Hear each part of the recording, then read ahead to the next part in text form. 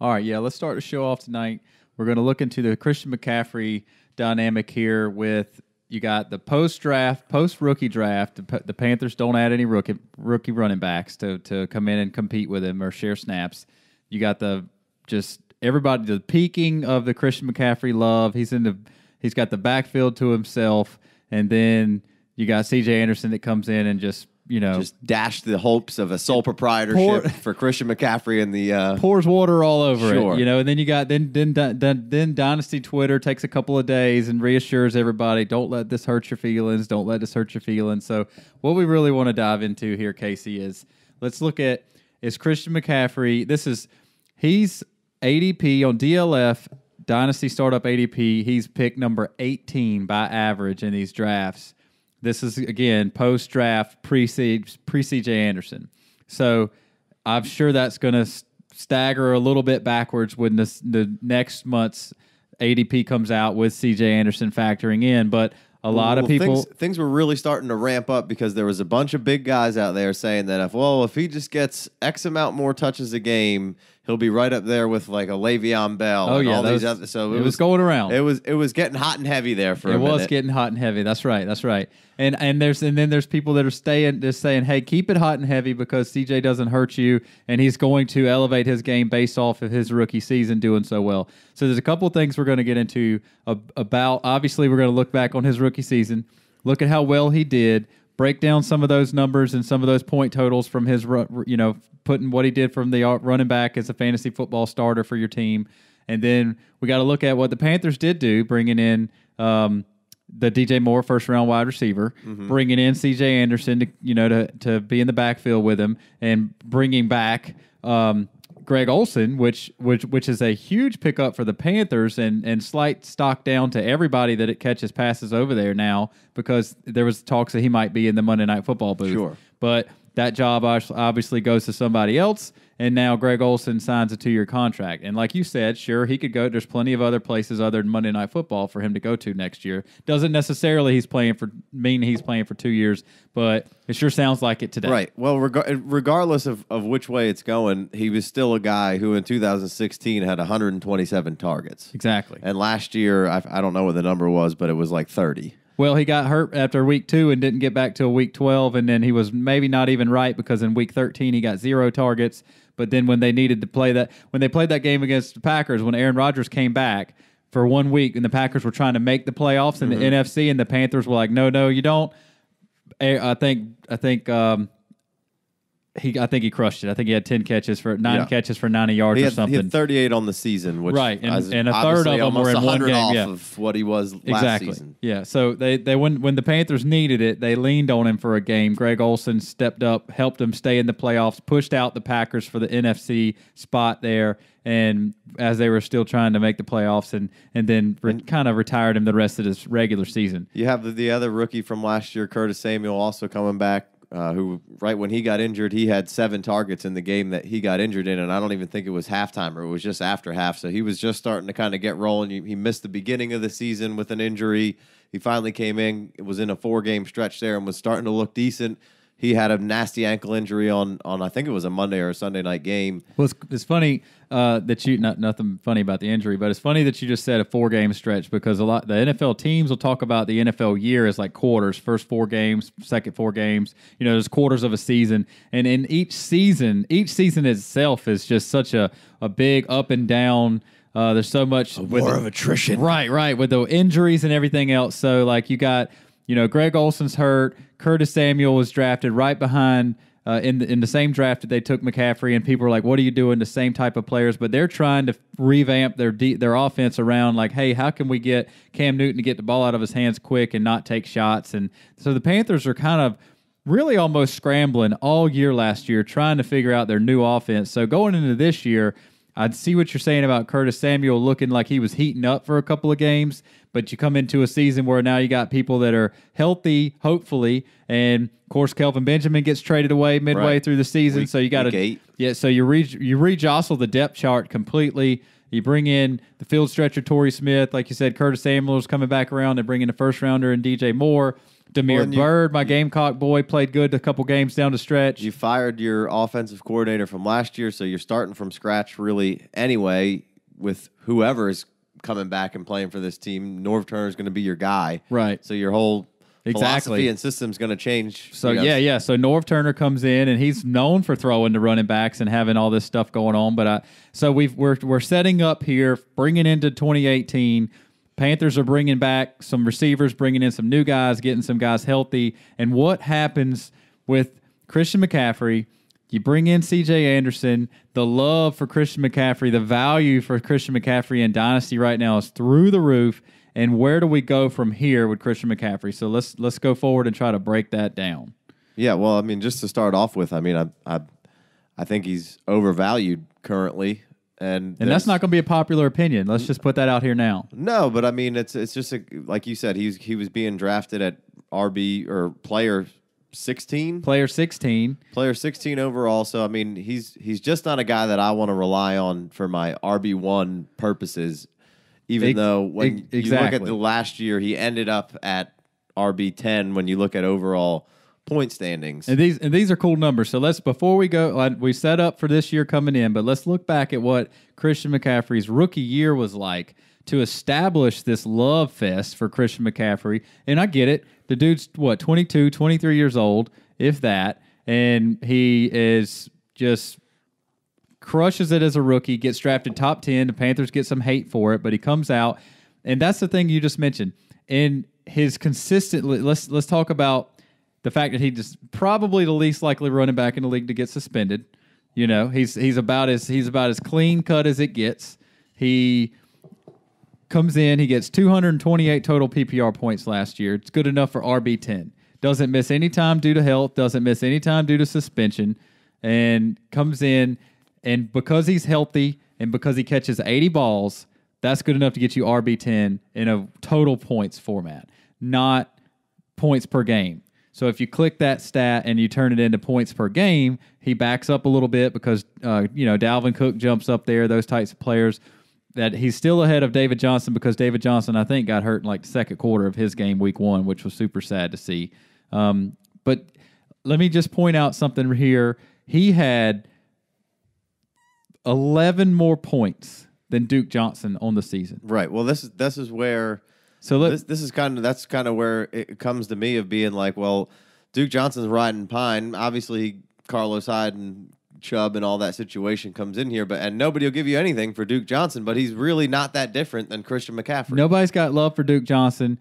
Everybody loves Christian McCaffrey. Christian McCaffrey scored 11 more points. Opportunity is king. I understand all that, so I understand that. No doubt. I'm not saying that Duke Johnson and Christian McCaffrey. Let's not say this without saying, Jarvis Landry comes to the Browns. They bring in Nick Chubb, and that was and all this ADP and Carlos, and there's a lot going on. We know that, but. And yes, it does keep circle back around for a player to opportunity. Be that close with having kind of similar opportunities last year in Duke Johnson to being, just nobody wants anything to do with Duke Johnson, and Christian McCaffrey's, everyone's love child right now, which is fine, but I can't justify going in at pick 16 like. To me, he's a guy that I feel great as my RB2. I don't want him to be I can't afford for him to be my lead dog RB1 because I don't think you're going to end up winning championships that way. Like, there's a ton for him to develop into, and I love everything about Christian McCaffrey for all the reasons you just stated. But I mean, I love the fact that he's my 2, not my 1. Like, I feel very safe with him with the catches and all that stuff as my 2. There's nothing to not like about Christian McCaffrey. Like we were joking, his Madden ratings are off the charts. He's fast, he's quick, he can catch, he does it all, right?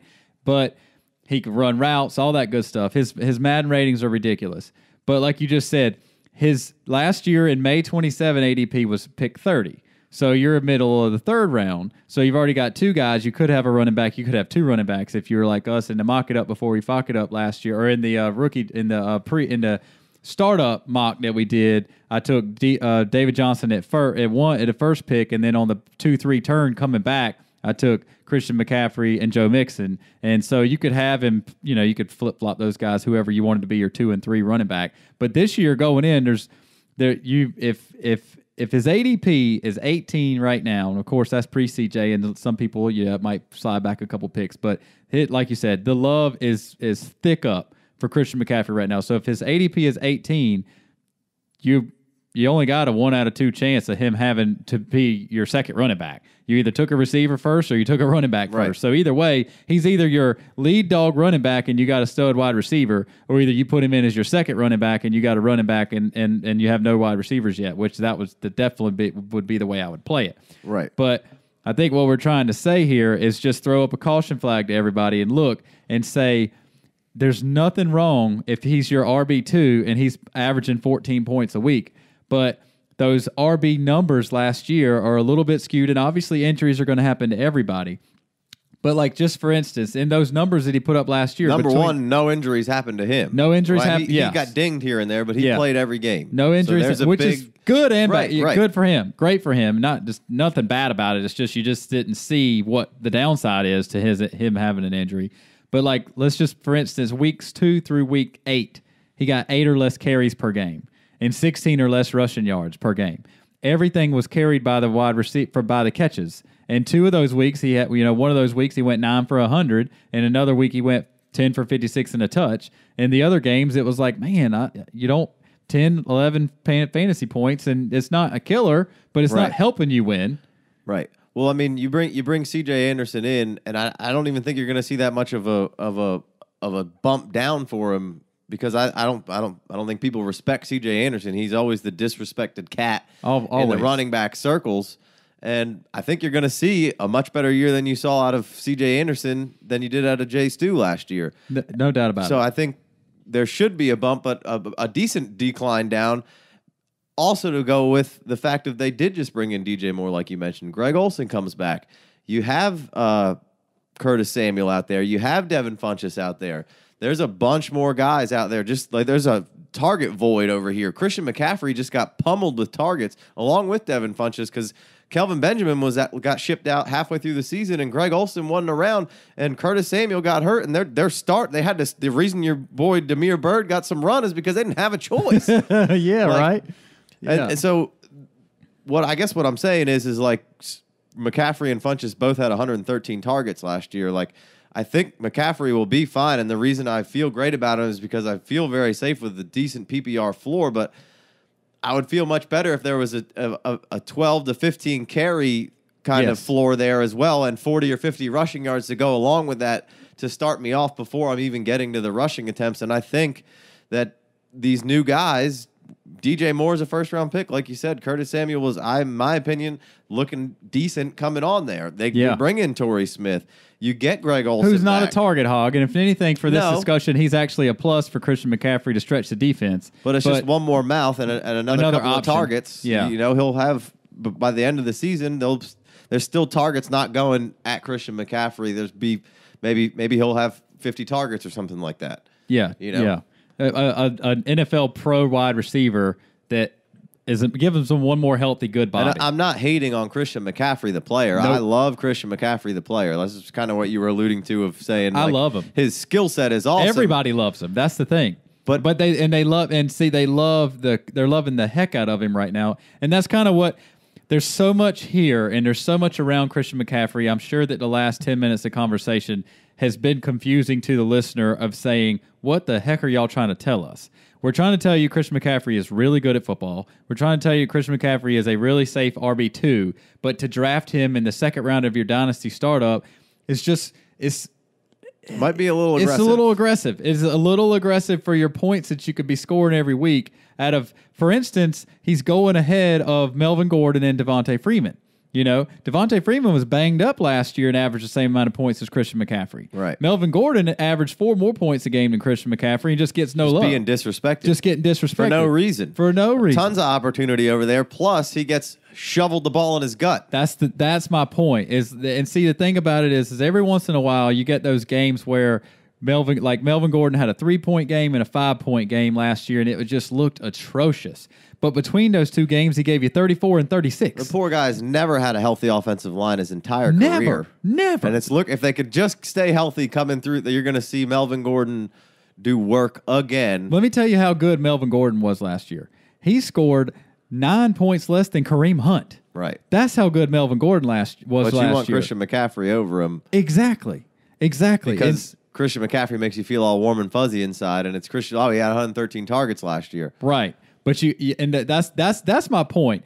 The targets and the catches are awesome, but Christian McCaffrey, before C.J. Anderson got there, the Panthers were saying that Cameron Artis-Payne was going to get his shot. Right. It was going to be DeMarco Murray. It was going to be C.J. Anderson. It was going to be somebody else, a veteran, to come back in there after Jay Stu left, to come out there and pound the rock. You were not going to get Christian McCaffrey pounding the rock. That's kind of why it was never going to happen. What leads me to say that I don't believe there'll be too much of a blowback, because I can't understand that you didn't think that anyway. Somebody else was coming in here and getting carries, because they clearly don't want Christian McCaffrey to have these carries. You don't want that. And if you own Christian McCaffrey, you don't really want that 200-plus carry wear and tear on Christian McCaffrey. Yeah, it would be maybe great for your team, but maybe he's a little more dinged up. You want to see him playing in space, getting a handoff, here or there. Yeah.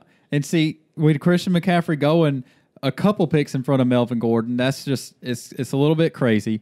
But Christian McCaffrey's going 12 picks on average in front of Devontae Freeman, which is absolutely ridiculous. Obviously, Freeman's a couple of years older, but Freeman catches rock, and he gets the ball in his hands, and he gets goal line carries. And when you're a Panther, your number one read on the goal line is going to be Cam Newton. We've been telling you that for years. Followed by whoever the other running back is. Followed by is going to be C.J. Anderson. And Christian McCaffrey was the total points RB10 last year on 2 rushing touchdowns. So, like, the people that are trying to say, let's take these rookie year numbers and add a little bit to them and see what happens. I know it sounds great, but that's what we're here to say. The rookie totals are almost a ceiling. You're not going to go. Christian McCaffrey's not going to score 6 or 8 rushing touchdowns this year. He's not going to catch. So. He's not going to catch many more balls than 80 if he does. I don't know how he can have more than 113 targets this year. Is basically what this is all boiling down to. When you bring all these guys back, you invest a first-round pick into a guy who, by the way, could also be Christian McCaffrey. You can plug him into the same, and you also have another guy in Curtis Samuel who you have a bunch of who could do probably similar things to Christian McCaffrey. You have 3 guys now who are kind of versatile pieces, and I would love to see this offense be super creative. I don't know if 60, however old Norv Turner is, maybe even older, if he's going to do that or not. There's no way that Norv Turner is going to be forward-thinking enough in his old age. Take nothing away from Norv Turner's resume. He's been out there, and he's been crushing it for years and years, but he's just, how many times, he's a little bit antiquated, okay? He's going to come in here. He's probably going to take some older system. There's no way he's going to take advantage of Christian McCaffrey, DJ Moore, Curtis Samuel's flexibility, their skill sets, and have them running in all different directions and have the defense chasing them. There's no way he does that. You have a guaranteed mismatch with one of those guys. And every play. Them all around. Every play. But, like, those are guys, like, that you scheme the ball to. And obviously, DJ Moore. You could come out with those guys as your 3 wide receiver set and put C.J. Anderson in the backfield. I know. It could get wild and crazy over there for the Panthers. And so, let's sum this Christian McCaffrey stuff up with, if you own him, let's take advantage. Let's tell our listeners how to take advantage of this love fest. If you don't own him, we've already cautioned in a startup to not get crazy with the love. I get it. We owned him in the FFPC league. We moved him recently, and it really took us a while to swallow not owning him. It took us a little bit to just release the love fest ourselves. And the reason that this conversation is even happening on the airways is because we had to have this exact same breakdown in real life fantasy football, our Dynasty League, high stakes league, put our money where our mouth is. We got Christian McCaffrey. We love him, but we realized that the world loves him more. And at the end of the day, if we can take more points and stick them in our running back slot than Christian McCaffrey is going to give us, we got to take advantage of that love fest. And we upsold. We added some stuff with Christian McCaffrey. We put together a package, and we got together, brought back together a bigger and better toy and a nice sparkly asset. And we had to. Right. So we basically went out and traded for Ezekiel Elliott. Had to do it. We went out and we gave away some first round picks and Christian McCaffrey. And when you first start talking about it, somebody's probably like, I can't believe you traded first round picks and Christian McCaffrey and you got this question mark with Zeke. Well, yeah, it's a question mark, but it's also an FFPC league. It's also for a decent amount of money, not a crazy amount, but it's for a reasonable amount of money. And $250. We're trying to win money right now. It's short benches. We're trying to win. And then when you look at it and you put these two game logs next to each other, not even and close. You put Ezekiel Elliott and Christian McCaffrey next to each other, like, yeah, your PPR floor is great with Christian McCaffrey, but my rock in the gut with Ezekiel Elliott is safer, and he averaged like 3 catches a game. Exactly. So you can't even compare the two. It's 20s all day long for Ezekiel Elliott, and it's your best games for McCaffrey are 20s. That is the point of this conversation. McCaffrey's ceiling is week 15. He gets 25 points. Okay, and that was his best game of the year. He had, and as a fantasy football producer for us, gives us 25 fantasy points. That was on 12 carries for 60 yards, 6 catches, 73 yards, and a touchdown. In week 9, he gives you 20 points on 15 carries, 66, and a touch, and 5 catches. So Christian McCaffrey had, I'm just going to rattle these off as fast as I can, but it was 11 and a half, 8, 20, 8, 14, 22, 11, 10, 20, 20, which 2020 is great. And that 6-game stretch, 14, 22, 11, 10, 20, 20. Those are really, really solid numbers. We're not here to beat down Christian McCaffrey. Those are solid numbers.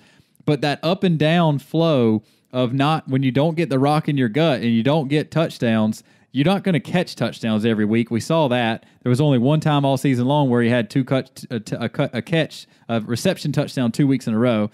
So let me finish up what I'm saying here. Week 12, he goes 11, 13, he gets 11, 15.9, 8, 25, 7, and 10 for the week 17. So if your playoffs are week 14, 15, and 16, week 15, if that's your semifinals, if you want to call it, he crushed it for you. But week 14, he gets you 8, and week 16, if that's your championship game, which it is in every league I play in, he gets you 7, because he got 8 carries, 12 carries, and 9 carries. And I mean, shit happens. It does happen, but that's right. The Christian McCaffrey life. That's what I'm saying. Right. Shit does happen, but the thing is, the 15-point games is when he catches a touchdown or when he catches 8 or 10 balls. The 8-point game is when he only catches 3 balls for 20 yards and there's no touchdown. And the biggest problem is you may have just seen the most amount of just zoning in and targets going his way, maybe for...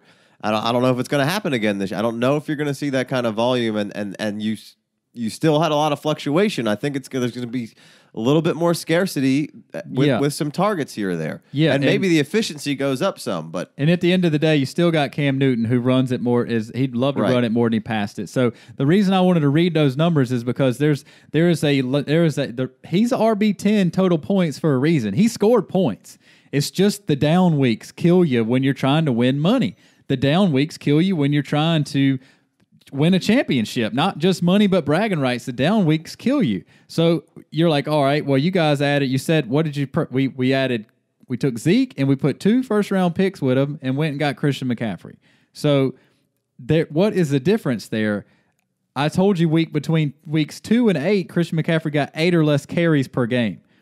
This is what Zeke does with a 6-game suspension. He gets 24 carries. Week 2 at the Broncos, the wheels fell off for the Cowboys, and they just looked awful. He got 9 carries, and they didn't know what to do. But you could see after that, they were like, well, our offense is terrible. We're going to hand it to Zeke. He gets 22, 21, 29, 26, 33, 27, suspended 6 games, comes back, gets 24 and 27 carries. My man missed 6 games and got 240 totes. Yeah. They handed him the ball 240 times on a 6-game suspension. That is ridiculous. He also added 26 catches, which would get you close to 40 if he played the whole season. So, as I mentioned earlier, he was averaging around like 3 catches a game-ish. Exactly. So, like, that's the last 2 games. That offense certainly didn't come out and just get better this year. No. There's not all sorts of... They didn't do what the Carolina Panthers just did and just... bring in a bunch of potential playmakers and you get your stud tight end back. Your veteran tight end just left. Your best offensive weapon just left. Terrence Williams is an idiot. Yeah. Bryce Butler's gone. Yeah. Like you brought in a couple of rookies who I like Gallup as much as the next guy, and Cedric Wilson, I don't hate him at all. But I mean, you ship Switzer out, so you got Beasley out there. Terrence Williams, Gallup, like. What are you doing? You brought in Tavon Austin, which So what you're saying is, I think Ezekiel Elliott's going to touch the ball 700 times this year. I mean, there's a good chance. And so, and the point of the conversation comes. I want to keep wrapping it back and say that there's a method to the madness here. The caution flag on the Dynasty startup on the Christian McCaffrey love, and how do you handle this love fest that the world's given him, the Dynasty community has given him? If you have him. The reason I wanted to point this out, and it doesn't have to be Zeke. If the suspension question mark kills you, if the suspension question mark for Zeke gets you, we went after the most expensive guy other than Gurley. Okay, and so you can go after DJ, you can go after Dalvin Cook, which you wouldn't cost as much, but like on a team that basically had the offensive wheels fall off last year for the Cowboys, Zeke gives you a 29-point game and a 41-point game. There's no 29. Christian McCaffrey's best game got to be 25, and everything else was a bit lower. Zeke gives you a 41-point game.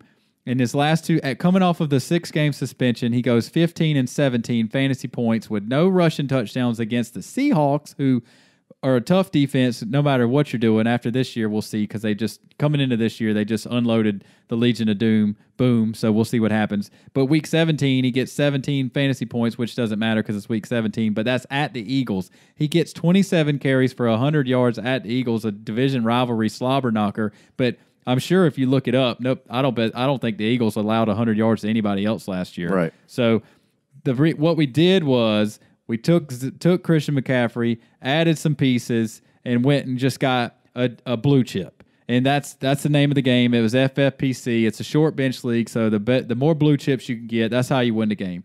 And I know we've been talking for 30 minutes now on Christian McCaffrey. But that's what we're trying to bring you is how to navigate your way around spikes in value, where this Christian McCaffrey comes in as a rookie with a 26 ADP, which was aggressive for a rookie running back. He got drafted in the first round, but you knew he wasn't going to be a ball hawk when it comes to just carrying the load. He's not going to be a 300 carry back. So how's he going to go in the mid-second round coming into this year? Dynasty startup ADP right now. It's just too aggressive for us. We wanted to break all that down.